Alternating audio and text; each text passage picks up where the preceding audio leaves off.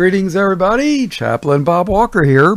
Light of the World Ministries. In John 8:12, Jesus said, I am the light of the world. He that followeth me shall not walk in darkness, but shall have the light of life. And in this world of darkness, we can sure use the light of the world. Today is October 11. We missed Milton, and thank you for your prayers. Charles and Susan both made it okay. Boy, that's a relief. Believe it or not, I've met a couple of listeners, and some I haven't, but appreciate the support and prayers from everyone. I really do. This Bible study is going to be on, I guess it's going to be Armies of the Lord Part 3. Now, if you're interested in what I'm getting ready to cover, I did an hour and 40-minute study on the prophet Elijah. How do you spell Elijah? E-L-I-J-A-H. E-L-I-J-A-H. E-L, when you look it up, has reference to God. Have you ever seen El Shaddai and, let's see, I can't think of, the Lord has a lot of different names in the Bible. You got El Tzedek, T-Z-A-D-D-I-K. That's in Isaiah 45:21. Tzedek means just or righteous. So that means God is righteous. El Shaddai has reference to the all-sufficient God. El Elyon means the Most High God.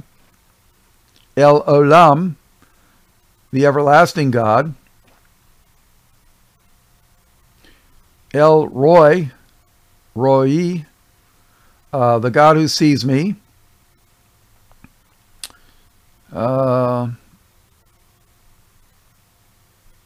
Yeah, so, you can see a bunch of different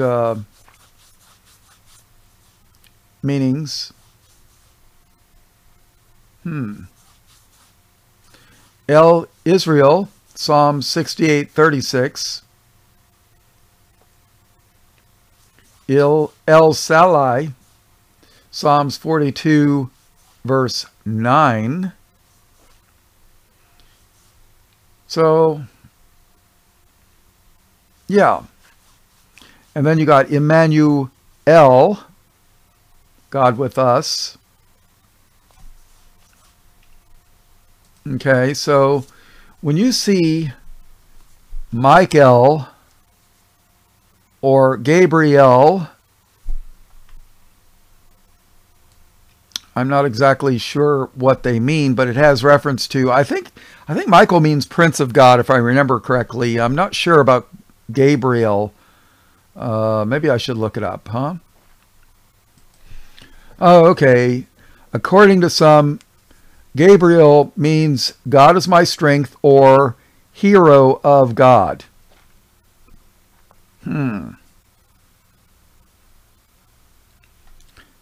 Interesting. Okay, because it was Gabriel that went to the father of John the Baptist and told him he was going to have a son, and yeah. So, and Gabriel also appeared to Daniel in the book of Daniel. So God's angels have different things that they do to assist. In Matthew chapter 18, in verse 10, Jesus says, take heed that ye despise not one of these little ones. You know, children. It says, pay attention. Don't hate these little ones. For I say unto you that in heaven their angels, whose angels? The little ones' angels. That in heaven their angels do always behold the face of my Father which is in heaven. Do you believe in guardian angels for children? I do. That's the only reason I'm as old as I am today, is because I believe I had a guardian angel looking out after me when I was a stupid kid.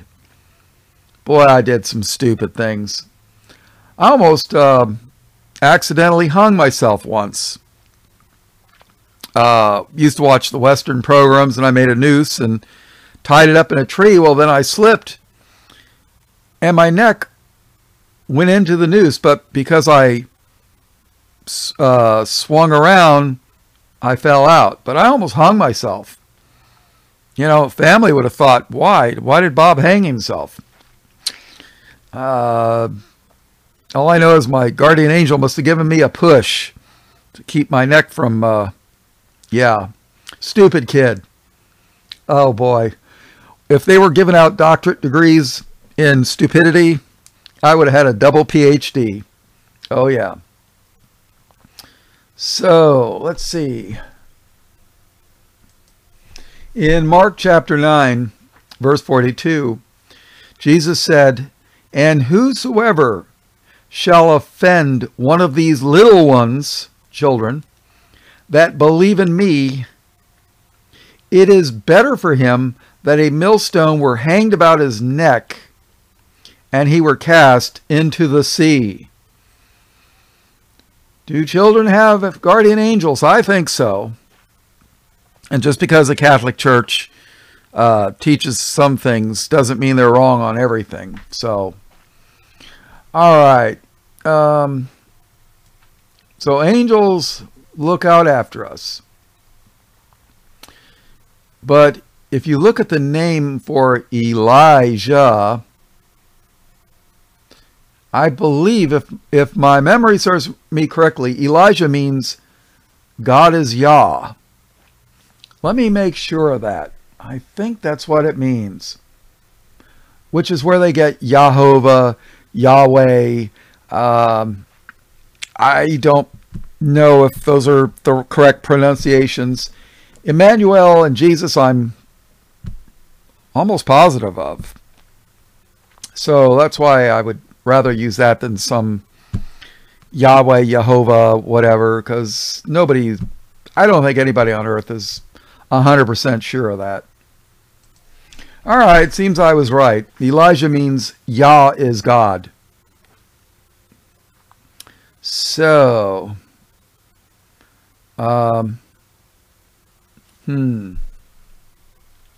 excellent. All right, so how would you like to be named? Elijah, you know? Wow. Yah is God.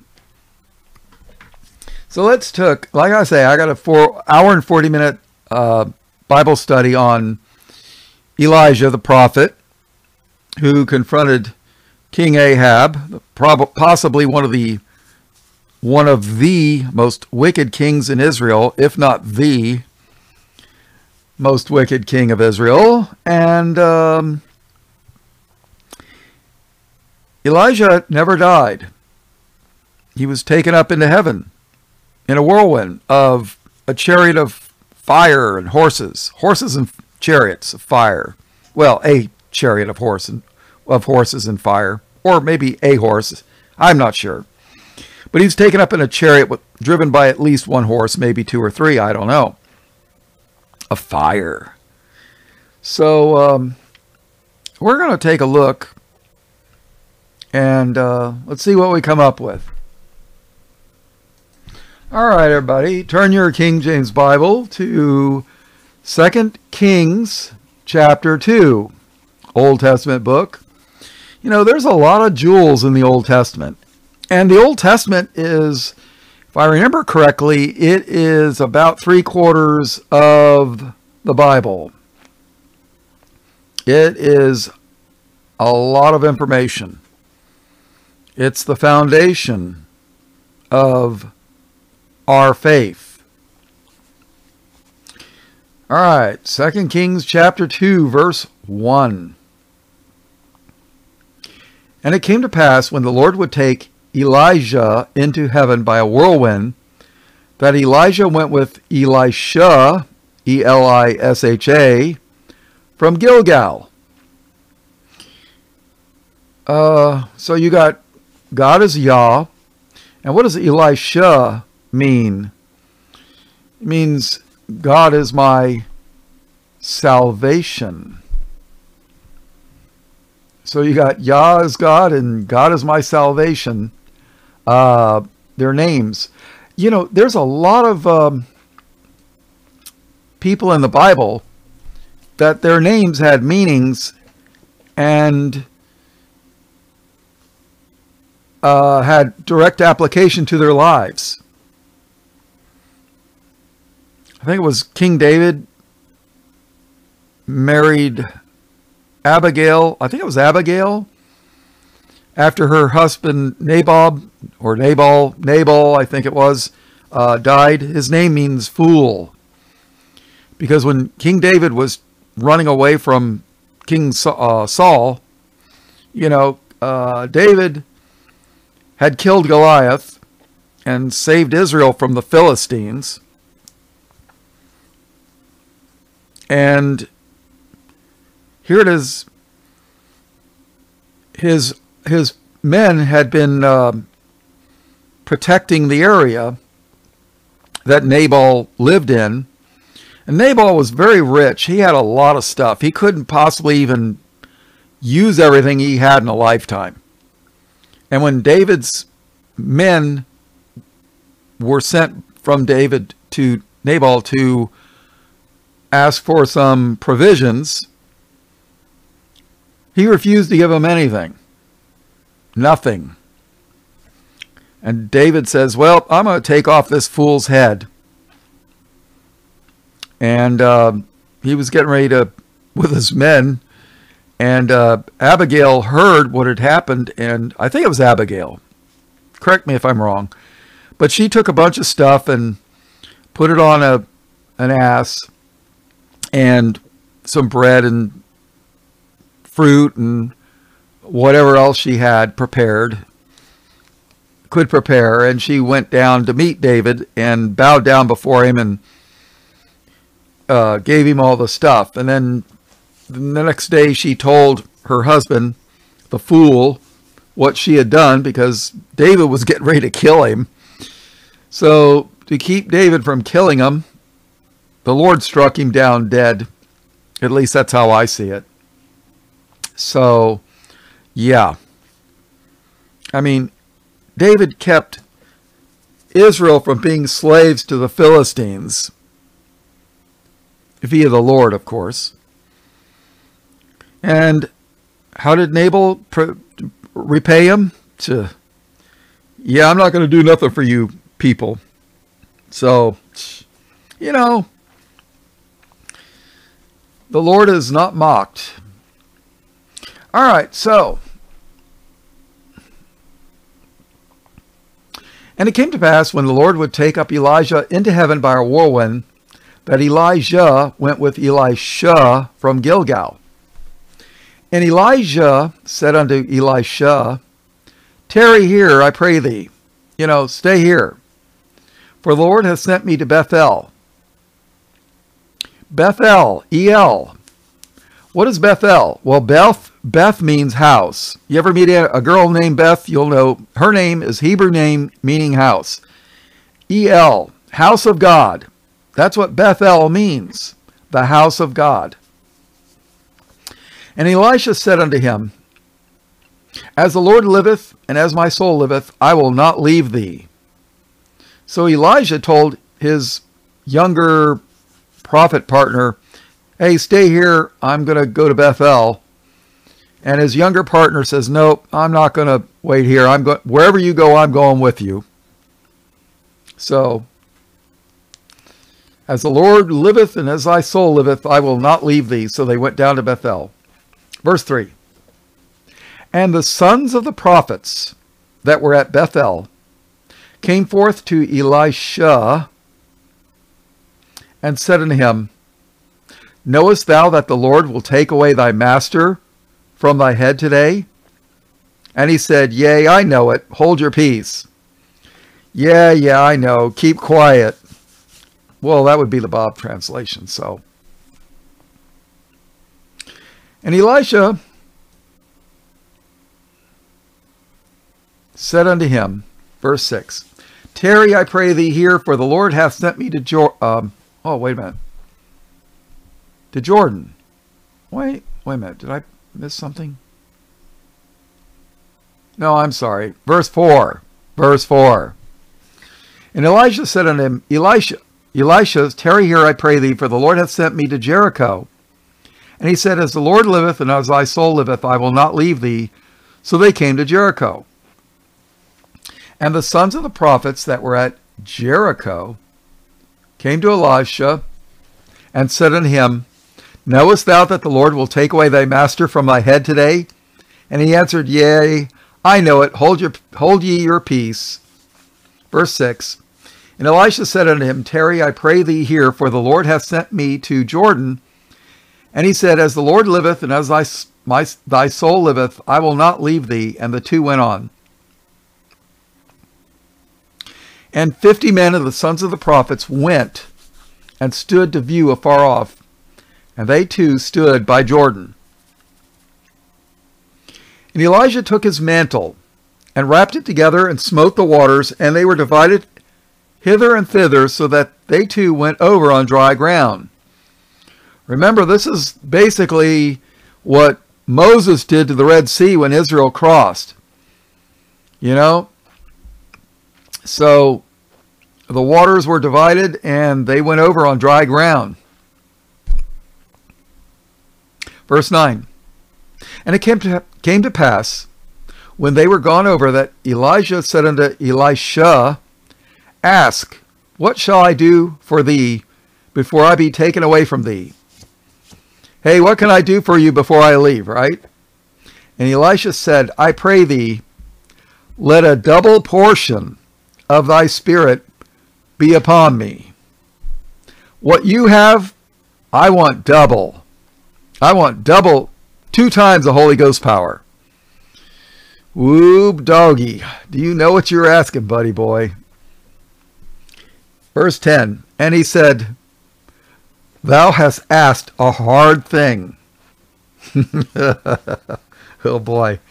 Nevertheless, if thou see me when I'm taken from thee, it shall be so. But if not, it shall not be so. So if you see me taken away, the Lord's going to grant your wish. But if you don't see me taken away, your wish has been denied. Well, that's the Bob translation. Verse 11. And it came to pass, as they still went on and talked, that behold, there appeared a chariot of fire and horses of fire. So, all right, so there was at least 2 horses, if not more. And they parted them both asunder, and Elisha went up into heaven into a whirlwind. Now remember, Elisha is going to be one of the 2 witnesses that confronts the false prophet and the beast. It's going to be one of the 2 witnesses in the book of Revelation. Oh yeah. And that's in that hour and 40-minute study that I did on Elisha. Matter of fact, when I went to Bible college, we had to pick a prophet of the Bible and do a study on him. A book report. I picked Elijah.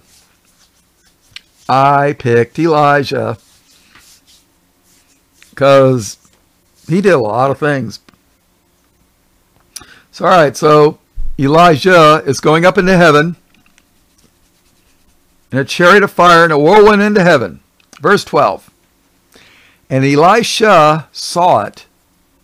So his wish for double portion came to pass. The Lord granted it to him. And Elisha saw it, and he cried, my father, the chariot of Israel, and the horsemen thereof. And he saw him no more. And he took hold of his own clothes and rent them in two pieces. He took up also the mantle of Elijah that fell from him, and went back and stood by the bank of Jordan. And he took the mantle of Elijah that fell from him, and smote the waters, and said, where is the Lord God of Elijah? And when he had also smitten the waters, they parted hither and thither, and Elisha went over. And when the sons of the prophets which were to view at Jericho saw him, they said, the spirits of Elijah doth rest on Elisha. And they came to meet him, and bowed themselves to the ground before him. And they said unto him, behold now, there be with thy servants 50 strong men. Let them go, we pray thee, and seek thy master, lest peradventure the Spirit of the Lord hath taken him up, and cast him upon some mountain, or into some valley. And he said, ye shall not send. And when they had urged him till he was ashamed, he said, send. They sent therefore 50 men, and they sought 3 days, but found him not. And when they came again to him, for he tarried at Jericho, he said unto them, did I not say unto you, go not?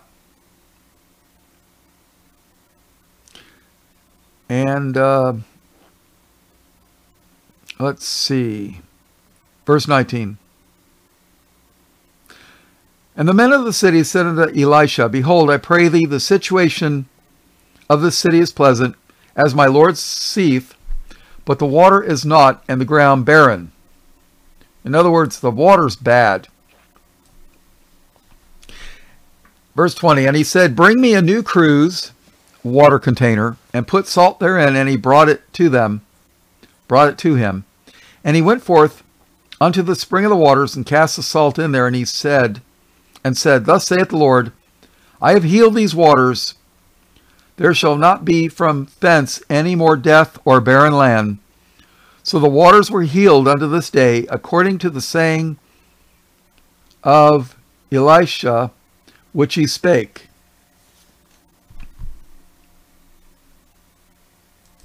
All right, let's go to 2 Kings chapter 6, verse 1. And the sons of the prophets said unto Elisha, behold now, the place where we dwell with thee is too strait for us. In other words, it's too small.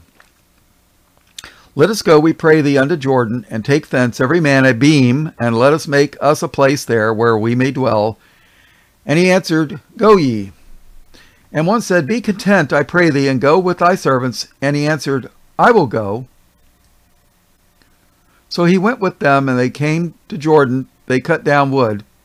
And as one was felling a beam, the axe head fell into the water. And he cried and said, alas, master, for it was borrowed.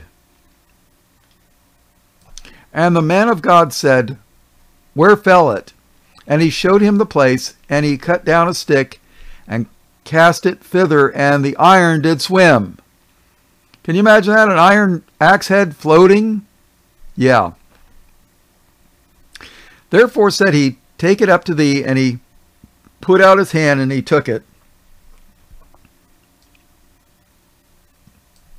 Then the king of Syria, now remember, the Assyrians gave Israel a lot of trouble in the days when they fell into apostasy. Actually, the Assyrians took Israel captive, and they never returned to the land. And parts of Judah, too. Some of Judah's fenced cities. But eventually they went to Jerusalem and besieged it, surrounded it, and wouldn't let anybody come in or go out. And that's another story. Maybe we'll cover that. So, verse 8. Then the king of Syria warred against Israel and took counsel with his servants, saying, in such and such a place shall be my camp. And the man of God sent unto the king of Israel, saying, beware that thou pass not such a place, for thither the Syrians are come down. And the king of Israel sent to the place where the man of God told him, and warned him of, and saved himself there, not once or twice. Therefore the heart of the king of Syria was sore troubled for this thing, and he called his servants, and said unto them, will ye not show me which of us is for the king of Israel? In other words, he thinks there's a spy among them telling the king of Israel what's going on. Verse 12. And one of the servants said, none, my lord, O king, but Elisha the prophet that is in Israel telleth the king of Israel the words that thou speakest in thy bedchamber. And he, the king, said, go and spy where he is, that I may send and fetch him. And it was told him, saying, behold, he is in Dothan. Therefore sent he thither horses and chariots and a great host. A host is an army. And they came by night and compassed the city about. They surrounded the city. And when the servant of the man of God was risen early and gone forth, behold, an host compassed the city, both with horses and chariots. And his servant said unto him, alas, my master, how shall we do? So evidently Elisha has a companion, a servant. And he's saying, what in the world are we going to do? Verse 16, and he, Elisha, answered, fear not, for they that be with us are more than they that be with them. What? We're in this little tiny town and we're surrounded by this huge army. What are you talking about, Elisha? Well, that's the idea, right? Verse 17. And Elisha prayed and said, listen to this. Well, you know what? Let's read something first. Let's take a look at Paul in Ephesians chapter 3. Paul wrote a letter to the city of Ephesus. They were called Ephesians. Ephesians chapter 3, verse 16. That he would grant you, according to the riches of his glory, to be strengthened by might by his Spirit in the inner man. Now remember, you are a soul, a spirit, and a body. Our body occupies this earthly plane. Our soul and spirit is part of the world and part of the spirit world. All right, we're going to cover that a little bit more. Verse 17.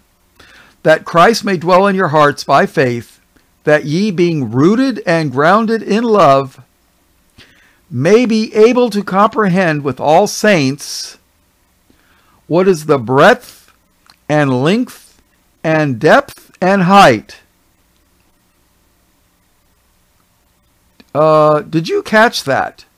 Breadth, length, depth, and height. Paul says there's 4 dimensions. There's only 3 in this physical world. 3 dimensions. Look it up. Type into Google in 3 dimensions. See what pops up. Length, width, and height. Paul says there's 4. Is one of these the spirit realm where angels dwell that our physical eyes can't see? I believe so. Can I prove it conclusively from the Bible? No, but you read between the lines. May be able to comprehend with all saints what is the breadth and length and depth and height, and to know the love of Christ, which passeth knowledge, that ye might be filled with all the fullness of God. All right, let's go back. 2 Kings chapter 6 and verse 16. Now remember, the city is surrounded. And he, Elisha, answered, Fear not, for they that be with us are more than they that be with them. And Elisha prayed and said, Lord, I pray thee, open his eyes. So he's going to have his eyes open to see the spirit world. I pray thee, open his eyes that he may see. And the Lord opened the eyes of the young man, and he saw, and behold, the mountain was full of horses and chariots of fire round about Elisha. Whoa. The armies of the Lord on earth. Whoa. When's the last time you ever heard this preached in church, huh? No, they don't preach this kind of stuff. See, I like doing the stuff that nobody else really covers, and, it's important. And when they came down to him, Elisha prayed unto the Lord and said, Smite this people, the Assyrians, I pray thee with blindness. And he smote them with blindness according to the word of Elisha. Now, let me tell you something. I was in the army. And if you're blind, it's impossible to fight, isn't it? Yeah.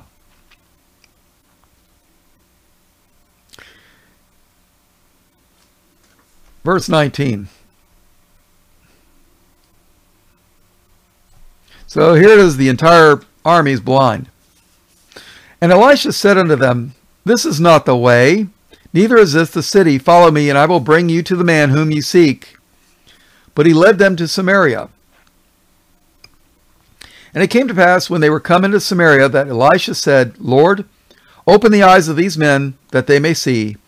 And the Lord opened their eyes, and they saw, and behold, they were in the midst of Samaria.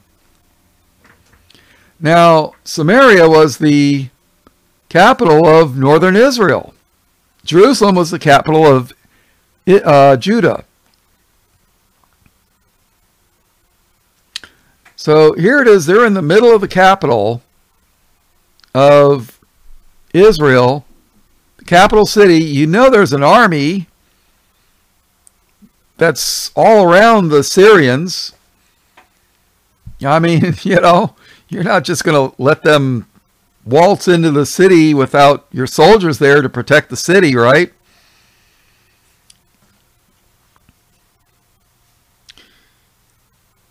And it came to pass, when they were coming to Samaria, and Elisha said, Lord, open the eyes of these men, that they may see. And the Lord opened their eyes, and they saw, and behold, they were in the midst of Samaria. And the king of Israel said unto Elisha, when he saw them, My father, shall I smite them? Shall I smite them? So, shall I kill them? And he, Elisha, answered, Thou shalt not smite them. Wouldst thou smite those whom thou hast taken captive with thy sword and with thy bow? Set bread and water before them, that they may eat and drink, and go to their master. Boy, is this an act of mercy or what? And he, the king, I guess, prepared great provision for them. And when they had eaten and drunk, he sent them away, and they went to their master. So the bands of Syria came no more into the land of Israel. Yeah, if I was the king of Syria, I'd be afraid to mess with this guy. Wow.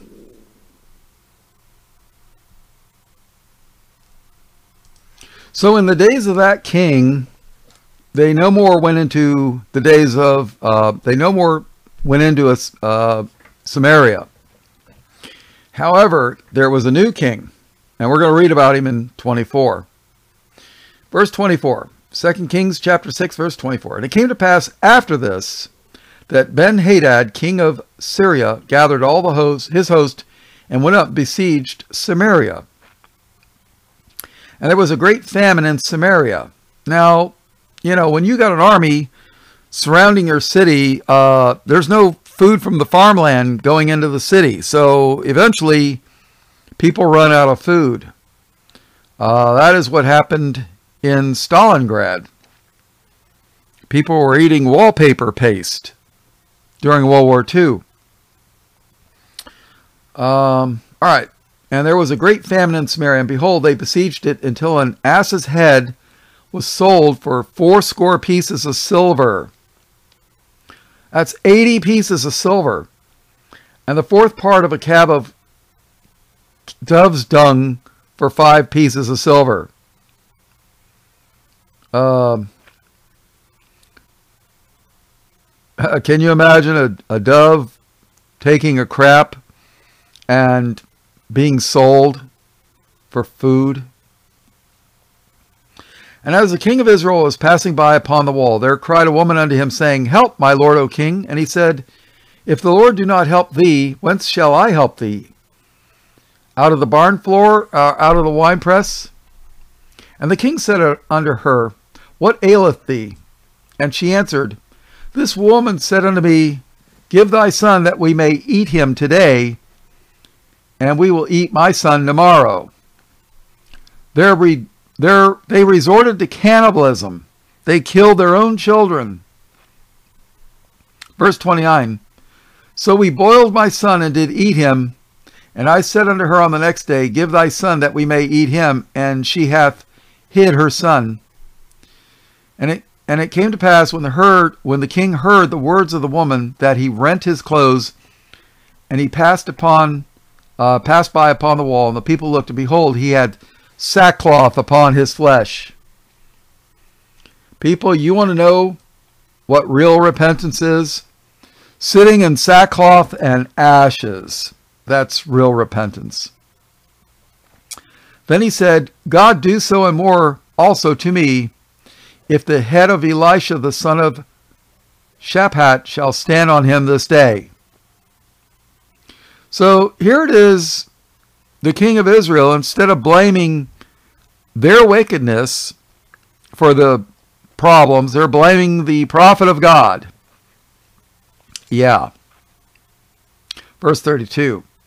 But Elisha sat in his house, and the elders sat with him, and the king sent a man from before him. But ere the messenger came to him, he said to the elders, Seek ye how this son of a murderer hath sent to take away mine head?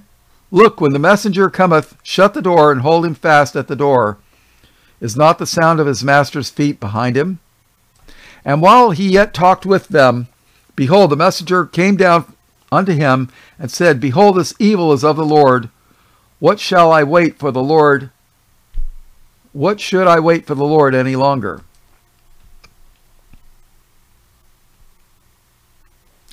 Then Elisha said, Hear ye the word of the Lord.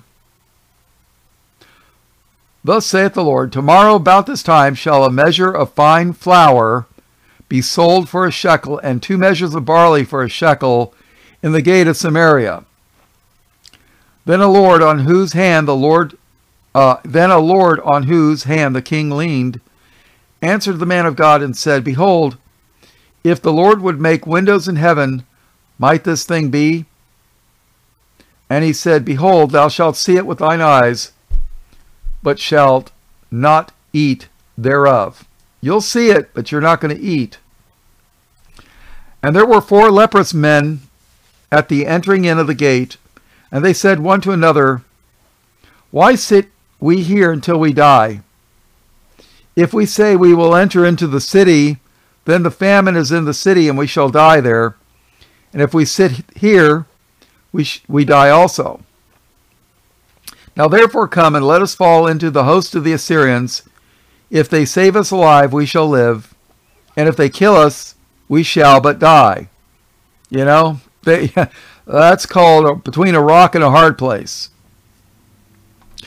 And they rose up in the twilight to go unto the camp of the Syrians. And when they were come to the uttermost part of the camp, behold, there was no man there. For the Lord had made the host of the Assyrians to hear a noise of chariots and a noise of horses, even the noise of a great host. And they said one to another, Lo, the king of Israel hath hired against us the kings of the Hittites and the kings of the Egyptians to come upon us. Wherefore they arose and fled in the twilight, and left their tents and their horses and their asses, even the camp as it was, and fled for their life. So the Lord made them hear noise of chariots and horses. So they were scared, and they left. Verse 8. And when these lepers came into the uttermost part of the camp, they went into one tent, and did eat and drink, and carried thence silver and gold and raiment, and went and hid it, and came again and entered into another tent, and carried thence also, and went and hid it. Then they said one to another, We do not well. We're not doing good. This day is a day of good tidings, and we hold our peace. If we tarry till the morning light, some mischief will come upon us. Now therefore come, that we may go and tell the king's household. So they went and called unto the porter of the city, and they told him, saying, We came to the camp of the Syrians, and behold, there was no man there, neither voice of men, but horses tied and asses tied, and the tents as they were. And he called the porters, and they told it to the king's house within. And the king arose in the night, and said unto his servants, I will now show you what these Syrians have done to us. They know that we be hungry, therefore are they gone out of the camp to hide themselves in the field, saying, When they come out of the city, we shall catch them alive and get into the city. And one of the servants answered and said, Let some take, I pray thee, 5 of the horses that remain, which are left in the city. Behold, they are as all the multitude of Israel that are left in it. Behold, I say, they are even as all the multitude of the Israelites that are consumed. And let us send and see. So, yeah, let's go out and check it out, right? They took therefore 2 chariot horses, and the king sent after the host of the Syrians, saying, Go and see. And they went after them unto Jordan, and lo, all the way was full of garments and vessels, which the Syrians had cast away in their haste. And the messengers returned and told the king. And the people went out and spoiled the tents of the Syrians. So a measure of fine flour was sold for a shekel, and 2 measures of barley for a shekel, according to the word of the Lord. Wow. And the king appointed the Lord, on whose hand he leaned, to have the charge of the gate, and the people trode upon him in the gate. And he died, as the man of God had said, who spake when the king came down to him. And it came to pass, as the man of God had spoken to the king, saying, 2 measures of barley for a shekel, and a measure of fine flour for a shekel, shall be to tomorrow about this time in the gate of Samaria. And the Lord answered the man of God and said, Now behold, if the Lord should make windows in heaven, might such a thing be? And he said, Behold, thou shalt see it with thine eyes, but shalt not eat thereof. And so it fell out unto him, for the people trode upon him in the gate, and he died. Sounds like he fell down and the people stampeded him. Oh, yeah. All right, I'm going to make this part 1 of the Spirit Armies of the Lord. I'm going to do a part 2 because it looks like it's going to be pretty long. All blessings, praise, glory, and honor in Jesus' precious name. Amen.